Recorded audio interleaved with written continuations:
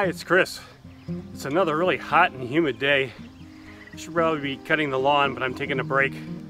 I've been building a lot of these power stations in my spare time, and this is one I particular one like that uses the 6-charger supercharger to make both AC inverter and a DC power socket.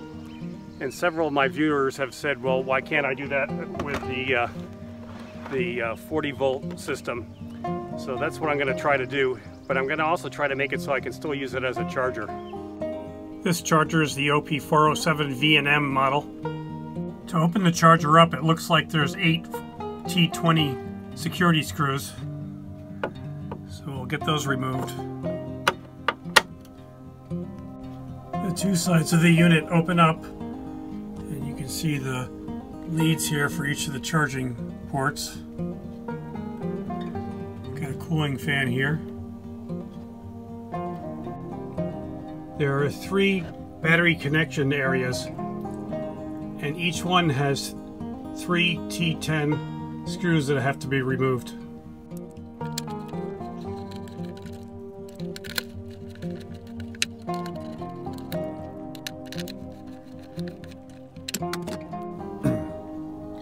Once the screws have been removed, you can take the connector out, and we're going to solder wires to the minus and to the plus terminals.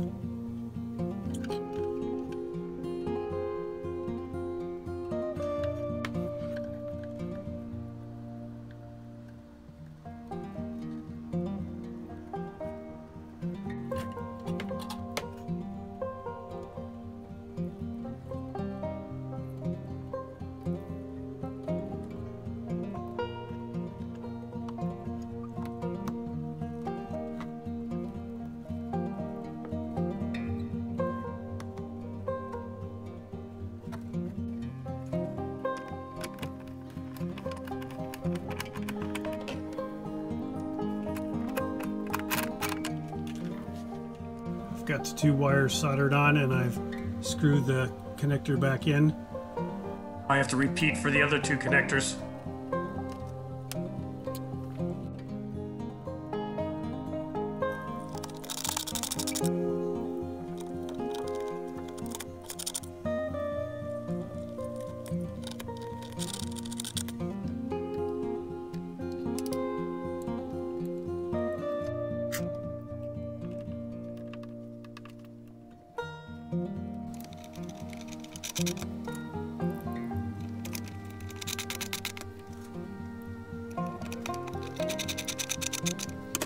I've got the wires soldered on to all 3 locations and screwed back into their places.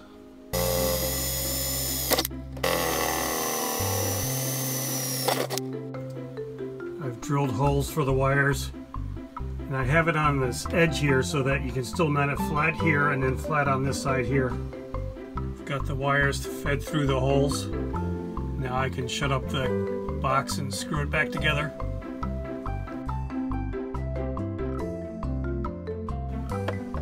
Got to put the T20 screws back in. I plugged it back in. I'm just testing to make sure before I do anything else that it still works to charge, which it seems to.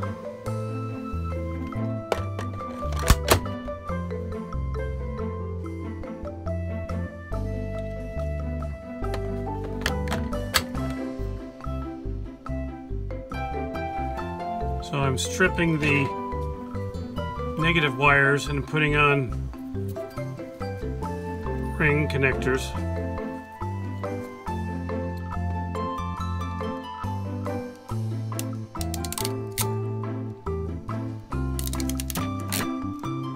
I want to mount the blocking diode in this heatsink, so I'm going to put 2 holes in it so I can mount 2 blocking diodes per heatsink.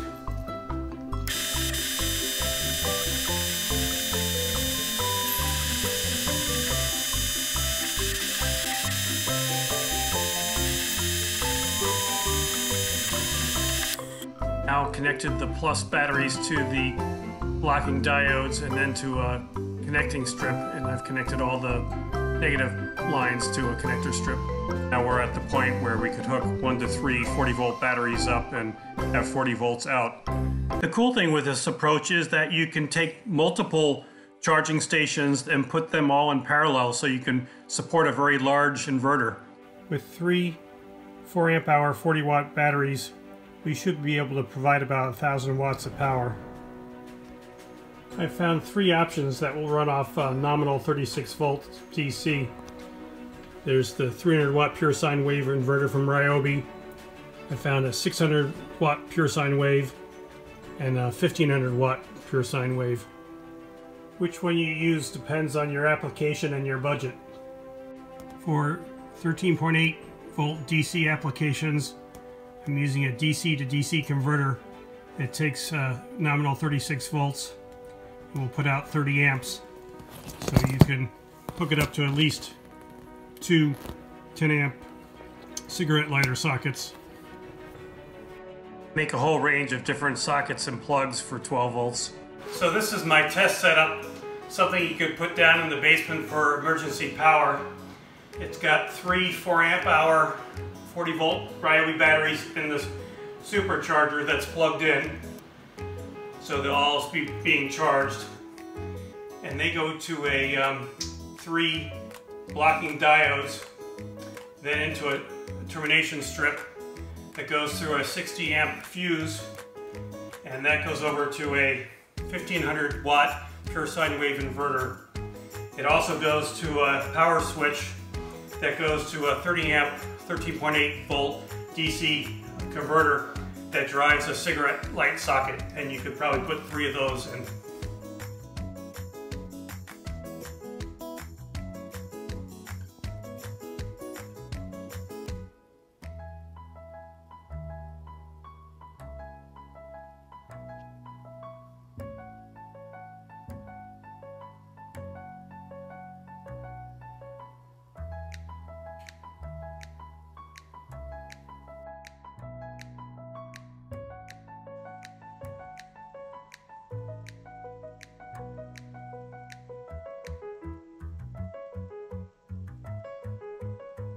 So my first test, I'm going to heat up some water in the microwave.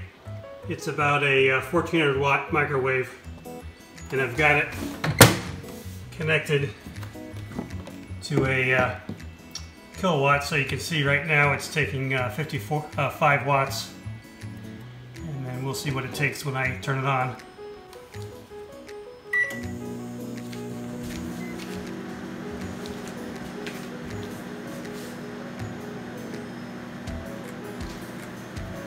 So it's drawing 1315 watts.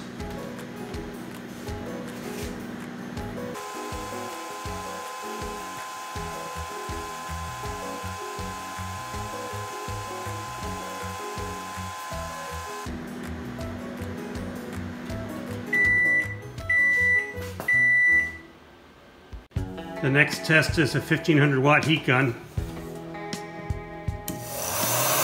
So when you turn the fan on, it's drawing 82 watts.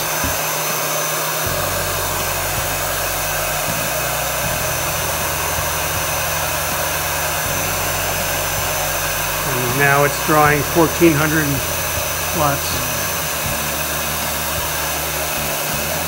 1422.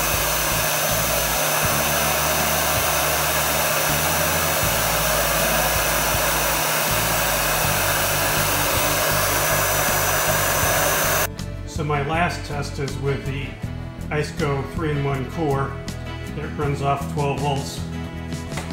And you can see right now it's taking 45 watts, and it's down to 5 degrees, and it's running off the DC plug. So with the 3 4 amp hour batteries, this should last at least 12 hours. This example shows one configuration where you could use it as a house backup to run a freezer and a microwave for short periods. If you have a lot of 40 volt batteries, you could buy several of these chargers and then run either a larger inverter or run for a longer period of time. The only downside so far is I haven't figured out how to use an MPP solar charger with this. In a future project, I'm going to try to figure out how to package this with the small inverter and make it much more portable. Well, I hope this has been helpful. If it's useful, please hit like and subscribe, and have a great day.